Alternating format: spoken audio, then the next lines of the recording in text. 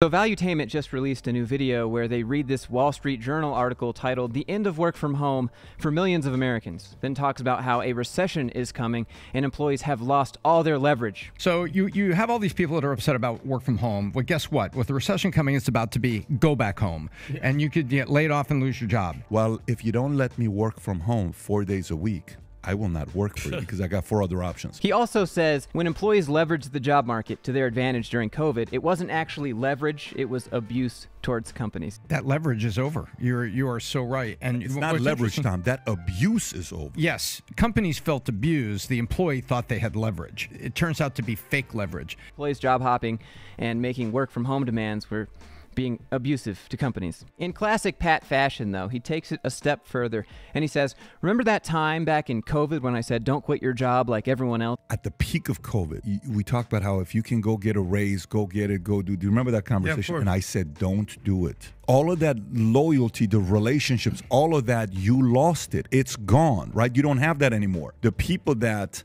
didn't do that, they deserve to be recognized. And they will be rewarded with more work and exploitation. According to this other study from Duke University, managers exploit loyal workers over less committed colleagues. One reason managers prey on loyal workers over others is their belief it's just the price to pay for being loyal. Those who did do that, they're paying a price today. For what? Looking out for themselves, taking a better opportunity, going to companies that are a better fit for what they want, and then being included in a mass layoff or told they have to come back to the office. The price they're paying for looking out for themselves. Great. And to back up all these claims, he says it's because he got on a call with his big banker friends, which he can't name. Let me tell you a crazy story. I can't tell you who, but you know who, and I'll tell you after the call who. 2 of these biggest bankers in all of America. And they all agreed that the market's going to go down. All the big Wall Street guys are all sitting around saying there's probably a very big, drop-off coming up here soon the next few months. We don't know how bad it's going to be. That's what all of those guys are saying together, and they're very aligned. And then he said he offered some money to these bankers and said, hey, invest it for me. We're giving him some money. Give me some options. I'm investing it to things right now. You know what his answer was? We'll take the money and we'll put it in cash, and we're not buying anything right now. So for some reason, your money is safe in cash where it will get wrecked by inflation instead, I guess?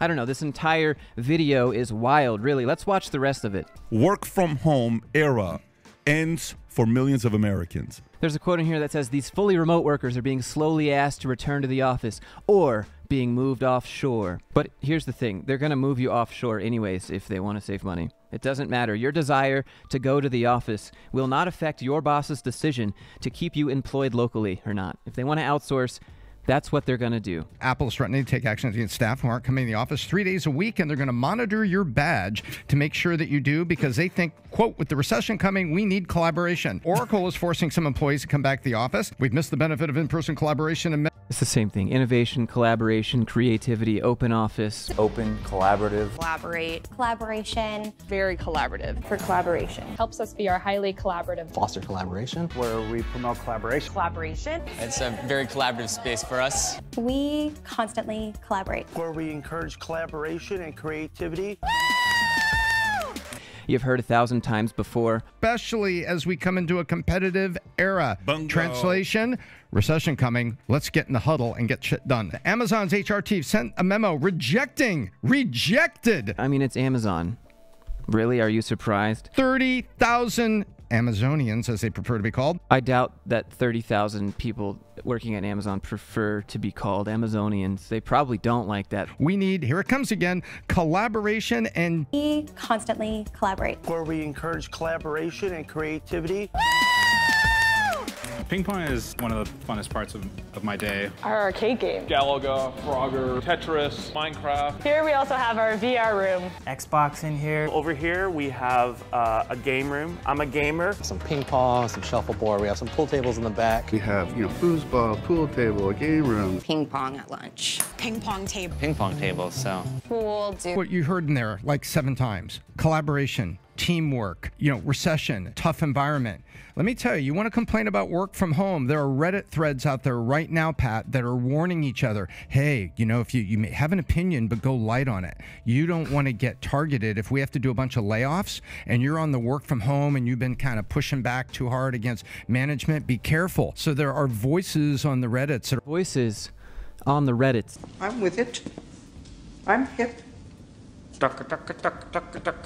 He says there are Reddit threads right now, but doesn't talk about what subreddit they're on or show any links or any posts on the screen or anything. The whole argument is be a good little loyal worker bee, and we'll reward you with a job. So there are voices on the Reddits that are reminding each other, yeah, show your opinion, but I don't know if I want my signature on a petition, because if they're looking for layoffs, I don't want to be seen as a troublemaker. You're a troublemaker because you would prefer to work at home instead of in the office. This is what they think of you. Otherwise, you're a troublemaker. That's just how it is. You can't have your opinion. Sorry. Whereas corporations, we're about to go into recession, and they're talking about getting stuff done, driving hard, and building stronger businesses. Instead of complaining like those ungrateful workers.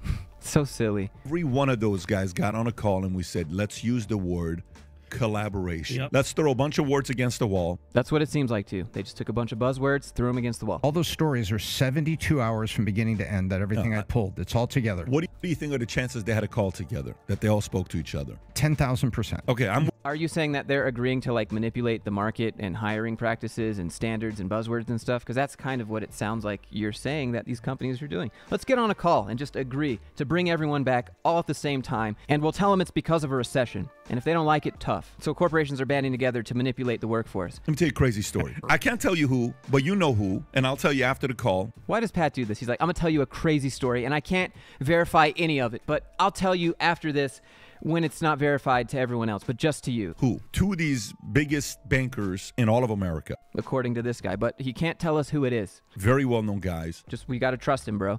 They're all very aligned, and they're all saying the same thing, that it's going to be bad, but they don't know how bad it's going to be or when, but sometime soon, something fear-mongering. So then we have Tom here at the end reinforcing some of that corporate loyalty stuff. What does a mercenary do? A mercenary shows up for the temporary war and then goes off somewhere else. Gets paid soldiers. Yeah. So if people wanted to be mercenaries working for Amazon, and then Amazon now lays them off because they're like, these folks here are dedicated and working. Employees should act like mercenaries. They shouldn't be loyal. They should do what's in their best interest, what's in their family's best interest, not what's in the company's best interest. I feel like even you would say that. Man, what goes around comes around. What do you mean what goes around comes around? They didn't do anything malicious to the company by looking for a better opportunity or accepting an offer that better fits their personal preferences or their family's preferences. There have been just as many loyal workers as there have been disloyal workers tossed into the streets via mass layoffs and recessions. According to the Duke study, it already shows there's a negative side to corporate loyalty, and it involves manipulation and gaslighting like this. You quitting a job is not doing something bad. He's basically suggesting because you changed jobs, you got what you deserved if you got laid off or told to come back to the office. Sad to demonize people trying to do what's best for them. And just because it didn't work out, if they did get laid off or told they had to come back to the office, doesn't mean they're getting what they deserve. But this video exists as propaganda to tell workers otherwise. Watching this video, it's hard not to think, Tom, Patrick, do you guys even know your audience? Do you know who they are or what they want? Like, sure, you think that they're all entrepreneurs and business people and C-suite people, but I'm pretty sure a lot of them are just regular people with jobs that want to be entrepreneurs one day or are motivated by you. And when the show says things like this, it's totally out of touch. I would recommend that you stop stepping on the audience you think that you don't have. Besides, employees can still have leverage even if the market is different. It's all about how they prepare themselves, how they keep themselves up to date. Are they keeping their skills up to par? Are they applying to other jobs? What's that look like? This video is just very off-putting. It's like, sit down, buckle up, and do what your company says unless you want to get fired. Even the people on the Reddits are starting to realize corporations are right. I mean, whatever makes you feel better about your viewpoints, I guess. Anyways, if you enjoyed the video, hit that like button, hit that subscribe button, leave a comment. Let me know what you think. And if you find value in my content, you like what I'm doing here, maybe check out my Patreon. The link for that is in the description. Having said that, I hope everyone's doing well, and I'll see you in the next one.